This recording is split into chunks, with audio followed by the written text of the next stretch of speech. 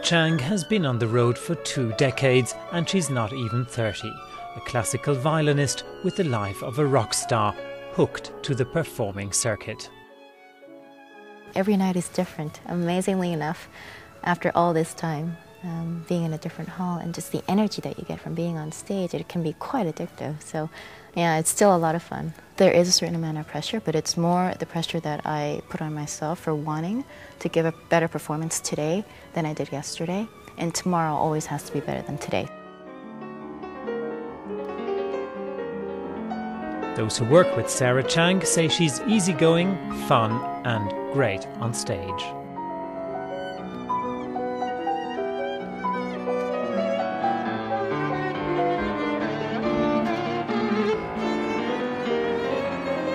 Sarah is one of these incredible forces of nature. She never loses the sense of drama and the theatrical element of this and of the music, most importantly.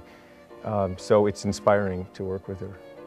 Sarah started playing the violin at 3 and performed with the New York Philharmonics at 8. For some, she's the quintessential child prodigy. It's okay to be 8 years old and then called a prodigy. It's kind of expected. But then when you're 18 and the label still follows you, and then you're 28 and it's still there, you sort of realize that it's a label that's never going to quite peel away.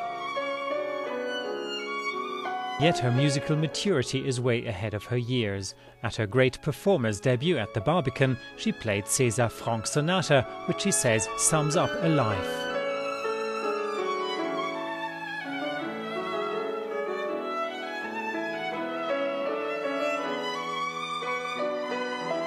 After a whole lifetime of experience and turbulence and emotions going up and down, at the very end, you're at peace with yourself and you reflect on the beautiful moments of your life. And I think that's why the 4th moment is my favorite.